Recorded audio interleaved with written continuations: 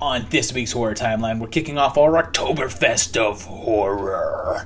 That's right, it's going to be 5 solid weeks of Horror Timelines. Well, it's going to be 4 and 1 non-horror timeline that's related. You'll see, it'll make sense when you see it. But I'm going to be doing some pretty big series, including the one that you guys all voted for earlier this year, which will be out on Halloween. And this one, which you guys have requested quite a bit, we're doing the Hatchet series. This classic throwback series was meant to feel like one of the old school horror series. Let's see if it has an old school horror continuity, meaning that it doesn't make any sense, or if they took a new school approach to actually having things kind of make sense. We first ventured into the swamp back in 2006 with Hatchet, which kicks off with Mr. Krueger and son being killed in pretty brutal fashion. And it's Mardi Gras. Since Mardi Gras traditionally falls somewhere in February, that's at least a month that we're set in. Candyman shows up, and our group of tourists, including Harmony and Frank, head out on a swamp tour, even though they get warned against it by that local guy, the cabin in the woods called the Harbinger. They learned about the legend of Victor Crowley, who was accidentally killed by his father, and his ghost still haunts the woods.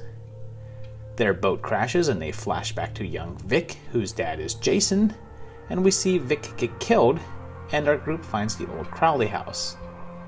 Unfortunately, Big Vic is home, now also played by Kane Hodder, as he starts the violence in glorious practical fashion. And let's see that again because it's pretty awesome.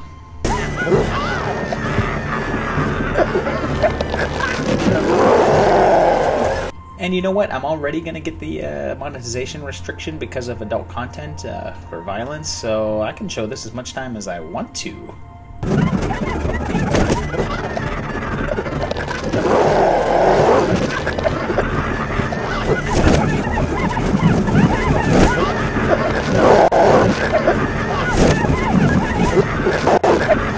Bullets don't work against him, and when they check out Shapiro's license, it expires in April of 07, so it's pretty likely that we're in real-time 2006 here, although I guess it could be 07 as well, I suppose. His birth date is 1963, which would put him at 43 if it's 2006, which I guess looks about right. Big Vic makes short work of the group, so they decide to fight back. They set him on fire, which only stalls him. They impale him next, which I guess seems to kill him, but come on. You know better. He returns, having killed Ben, and preps to kill Mary Beth as the movie ends. A sequel came 4 years later with 2010's Hatchet 2, which picks up immediately where the last one left off, so we're still in 06. Victor appears to have had a facelift, but so did Mary Beth, as she looks a little more Jamie Lloyd. She's rescued by the old fisherman from the first one, and goes to see Reverend Zombie, who reveals that Victor's dad had an affair, so his wife cursed the baby, who turned out to be our Vic, who goes on to kill lots of people, including Iceman. We also find out that Mary Beth's dad was one of the kids who were a part of Crowley's death, and they plan to go in and get her family's remains. We meet Justin, Sean's twin brother, Mary Beth's Uncle Bob, played by genre writer and director Tom Holland, the man that gave us Fright Night. I'll get to it. I promise. Eventually. They gather a group of mercenaries, including Leatherface number 3, Brett from Parks and Rec, random Lloyd Kaufman, and there's even an offhanded mention of Leslie Vernon. They headed to the swamp, and Vic starts doing what the Vic be doing, and Zombie reveals that Uncle Bob and Big Trent here were the other kids there when young Victor died, and if they get killed, the curse is lifted, and Victor will rest. There's more killing and mayhem as Justin joins his brother, Trent gets curb stomped, and Uncle Bob is next, but whoops, that wasn't her real uncle, so the curse isn't over. Vic kills Zombie, and Mary Beth gets the drop on him and totally destroys his head with some gunshot for good measure. So after 3 more years, the trilogy was complete with 2013's Hatchet 3, and I don't know why, but I just love when movies keep a simple number after the title.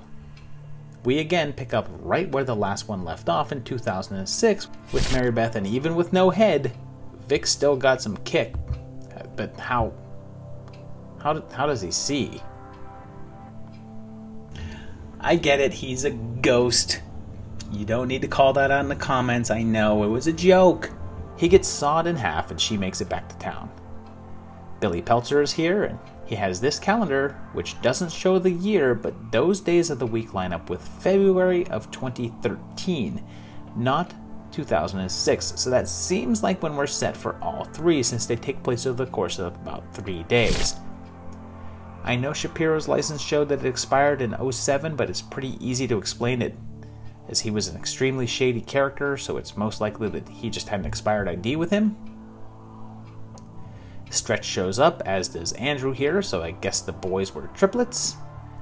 They make a comment that one of the victims looked like him, but there's no mention of brothers, so Andrew's just a new character that happens to look like Sean and Justin. Victor heals up and starts killing again, and he looks a little different once again. And then replacement Jason shows up. They say that they need to get Thomas Crowley's ashes and give them to Victor in order to end the curse, while the entire police department wages war on our ghost and loses. Turns out that Captain Spaulding has the ashes, and surprise, Ben is still alive. Oh. No, he's not. Galligan gets waxed. Amanda gets uncapped. And Mary Beth gets impaled, but manages to cover him in his father's ashes, which breaks the curse and dissolves him. Mary Beth then finishes the job, and her fate is left up in the air, but Andrew survives. So 4 years went by, and Adam Green surprised everyone by filming a 4th entry in Secret. At a 10th anniversary event, they shocked the audience by then announcing that it was the premiere for 2017's Victor Crowley. This one kicks off in 1964, and this doesn't look like Satellite of Love, does it? We get an early view of the big fella, and I'm not sure if we knew the exact date before, but we find out that young Vic died back in 1963, so just 1 year later, he became a massive killing ghost we see here. We see stories of his killings from 71, 76, 82, 84, 98, 02, and we see Amanda's story, and it's dated 06, and in the last film she said that her article was published not too long ago, which seems to indicate that the previous trilogy was indeed set in 06 or 07, but then this article seals it.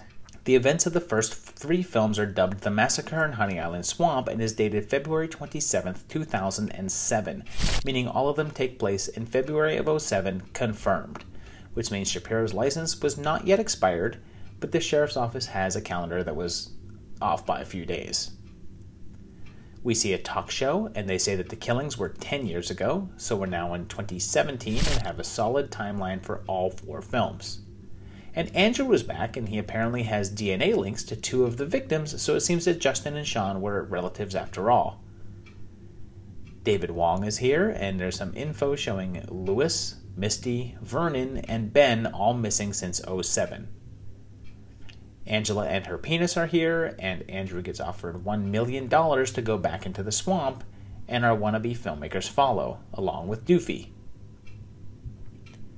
Andrew's plane goes down in the swamp, and a YouTube recording of Victor Crowley's curse from Reverend Zombie revives him, and he's right back to his grisly ways, with most of the characters trapped on the plane. Scott Barnes calls.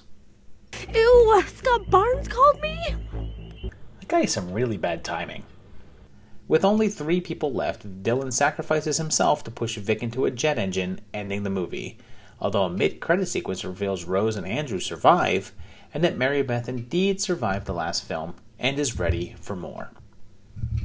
So there you have it. It's 4 movies that actually tie together really well. Continuity works pretty consistently, especially when you consider that this entire the whole first 3 movies take place over the course of like 4 or 5 days, and that they work together pretty well continuity-wise, except for that calendar. Really, is one of the only things that stands out as being incorrect.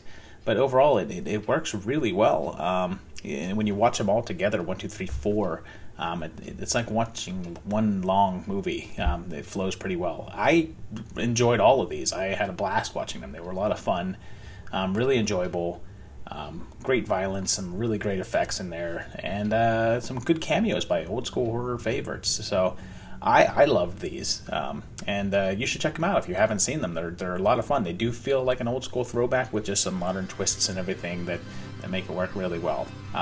Really enjoyable. Let me know what you think of these ones down below. Let me know what you thought of this video down below. Let me know what you want to see this Halloween. I mean, I've already shot them and watched them, and so it's not like I'm going to change anything. But let me know what you would have liked to have seen. I mean, I already know one that you wanted to see because you voted on it, and you're going to see that in just a couple of weeks. Check out my patrons over here. These guys will contribute to the channel, so I say thank you to all of them. They are the heroes here. You guys are also heroes for watching this video and watching all my videos and sharing them out on the various social medias that you got. Obviously, I always appreciate that. Do the liking and subscribing, blah, blah, blah. And yeah, I'll see you next week for another great video. Thanks, guys. Bye.